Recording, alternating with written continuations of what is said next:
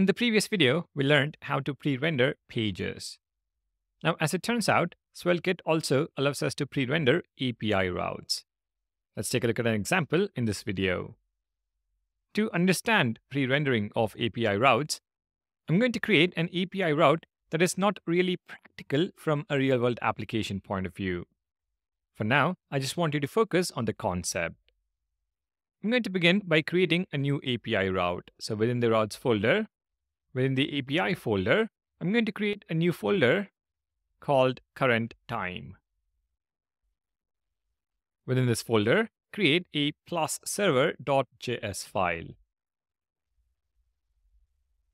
I'm going to add a getHandler function. So export async function get console log current time getHandler invoked. The next line, return new response, new date dot toLocale time string. Now let's run our application. In the terminal, npm run dev. If we now navigate to localhost port 5173/API/current time, we have a problem because this is a function. Refresh, and we see the current time where I live.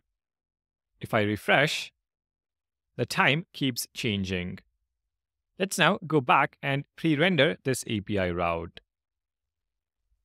Export const pre-render is equal to true.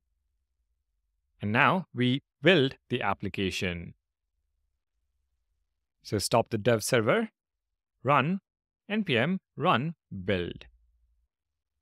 When it's built, we should see the log statement from current time API route. In the .SvelteKit folder, within output folder, pre-rendered, we should now have an API folder.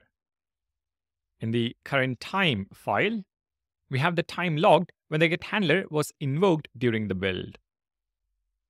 If we now run npm run preview,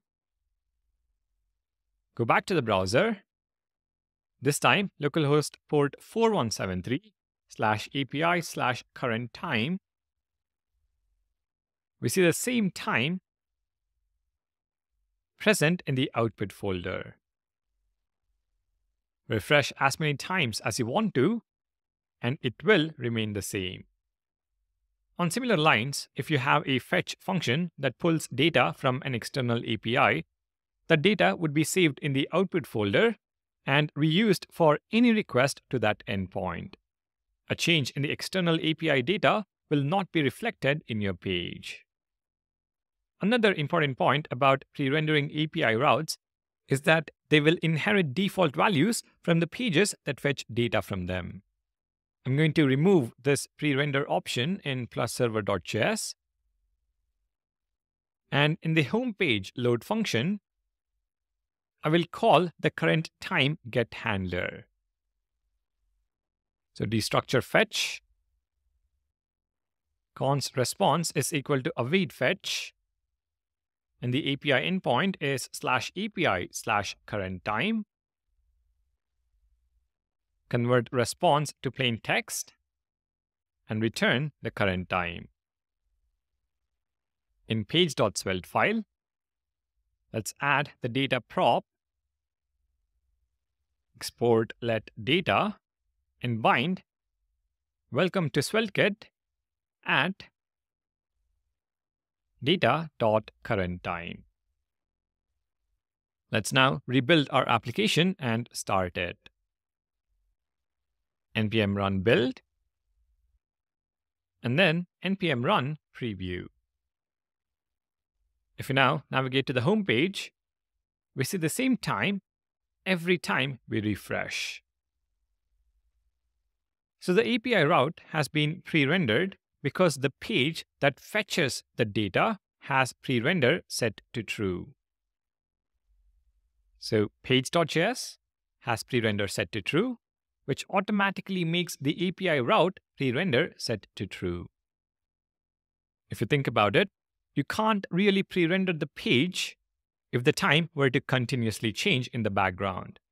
So SvelteKit makes the decision for us to pre-render an API route when the consuming load function has pre-render option set to true. If you take a look at the pre-render folder, you can see we now have a new folder called dependencies. Here we have the API folder and current time. This is the data that gets served in the browser, and a fetch request is never made to the get handler every time you make a request in the browser. So if you have API routes where the data does not necessarily change often, pre-rendering them is a good choice. All right, if this makes sense, let's dive into a few more important details about the pre-render option in the next video. Thank you for watching, and I'll see you in the next one.